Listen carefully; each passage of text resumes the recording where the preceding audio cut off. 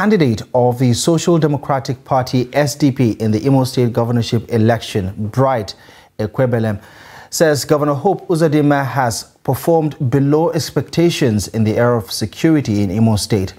The SDP candidate stated this while addressing Imo electorates in Owerri, the state capital, where he promised a results and people-oriented approach to solving the problems of insecurity in Imo State. Trust TV's Ajibade Praise has more.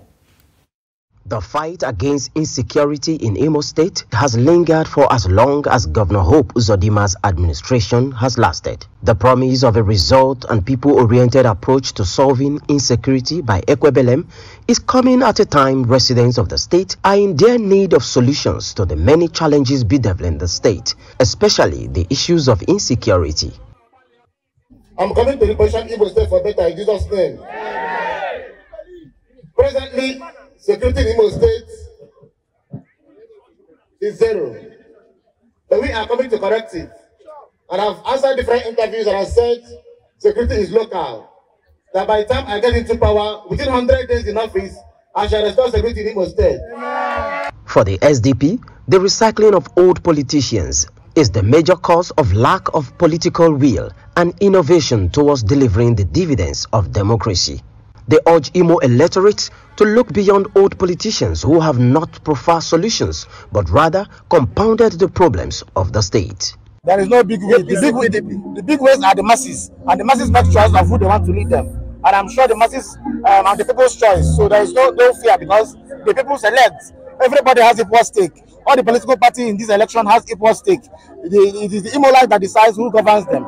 And going by that, and going by the message we have for Imolites, and going by the acceptance we have received across wards, across local government, there is no fear. We are sure of victory come November 11th. The entire SDP is very glad for such a vibrant man to come out and for contest to stand to win this election. We have no doubt whether he's going to win it. He stands firm and he's going to capture it. Nothing will stop it. The state chairman of the party, however, reinstated the proposed social contract between the party and residents of the state as a clear indication of their resolve never to renege in their promises. Governance being in the hands of the youth, no recycled politician. Youth are the leaders of today.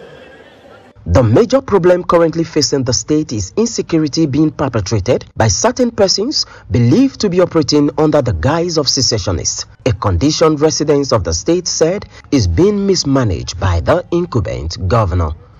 Ajibade Praise, Trust TV News, Owerri.